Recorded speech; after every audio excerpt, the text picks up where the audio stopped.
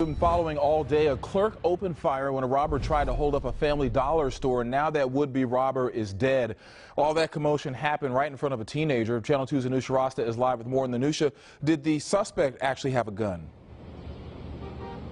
Well, Keith, HPD won't say. They tell us that the guy had one hand inside of his jacket pocket as if he was holding a gun. He came in demanding money from the cashier. The cashier fired twice, and the suspect ended up dying at the location. A deadly robbery Friday morning at a North Houston Family Dollar store. Here's video of that scene from Sky 2. Police officers say a man wearing a hoodie and a mask walked into the store full of customers and employees demanding cash.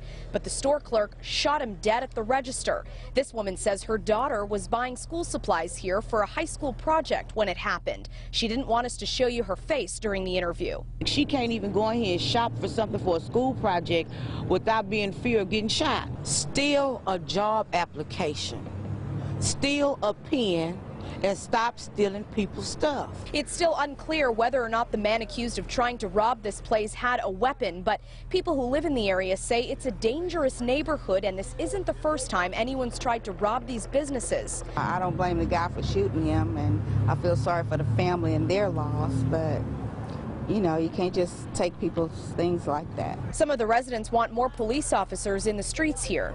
If residents would like to have some, more police presence, they're more than welcome to contact their local station. HPD says there were a couple of other robberies in this same area last night, but at this point they're not sure if they were all related. Reporting live in North Houston, Anusha Rasta, KPRC Channel 2 News. Thank you.